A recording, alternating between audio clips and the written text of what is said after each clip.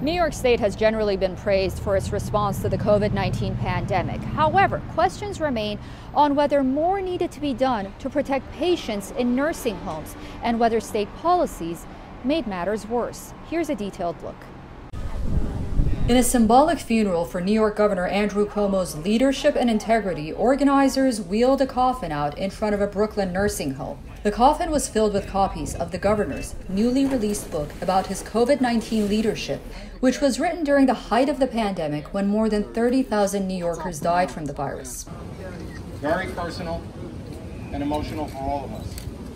Grieving family members and supporters recently gathered in front of the Cobble Hill Health Center, demanding an apology from the governor on behalf of their loved ones. Many believe that lives were lost unnecessarily due to his controversial executive order to send recovering COVID-19 patients into nursing homes and subsequent unreported COVID-related deaths. New York only counts residents who died on nursing home property as nursing home deaths, not those who were transported to hospital and died there. We deserve, the families in front of you, the families you represent, deserve to know the truth.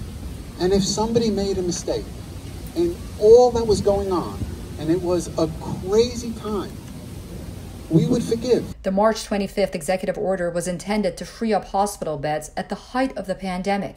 It has since drawn widespread criticism from relatives, health professionals, and patient advocates who believe it gave rise to the number of outbreaks in adult care facilities. The governor was forced to reverse the order after mounting pressure in early May. For thousands of families, the effort proved to be 46 days too late. Heidi Pabay lost her mother in April. Afterwards, after she passed away, is when I found out that the facility was taking COVID-positive patients from the hospitals. The advisory has since been deleted from the New York Health Department's website. Despite bipartisan outrage, New York's health department has so far declined to release its internal survey on nursing home deaths. It's estimated that 6,300 recovering coronavirus patients were sent to New York's already vulnerable adult care facilities. However, after being denied access to official data, the Associated Press launched its own investigation, which found more than 4,500 COVID patients were sent to adult care facilities from late March to early May, the same time period that the controversial directive was in place.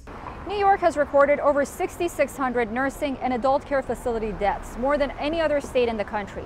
However, that number is also believed to be significantly higher. Only since May, after the peak of New York's outbreak, were nursing homes required to submit weekly data on coronavirus deaths, regardless of whether residents died at the facility or in a hospital. As a result, the data doesn't cover the 46 days that the state nursing home mandate was in place. Author and television personality Janice Steen has been an outspoken voice and advocate for the thousands of families who have lost loved ones, especially in nursing homes. She lost both of her in-laws in separate elder care facilities during the COVID lockdown in late March. His dad went first. He was in the nursing home, and we didn't know he was even ill. We were quarantined. We couldn't go visit him. We were relying on the people that worked at the nursing home to give us updates on Mickey.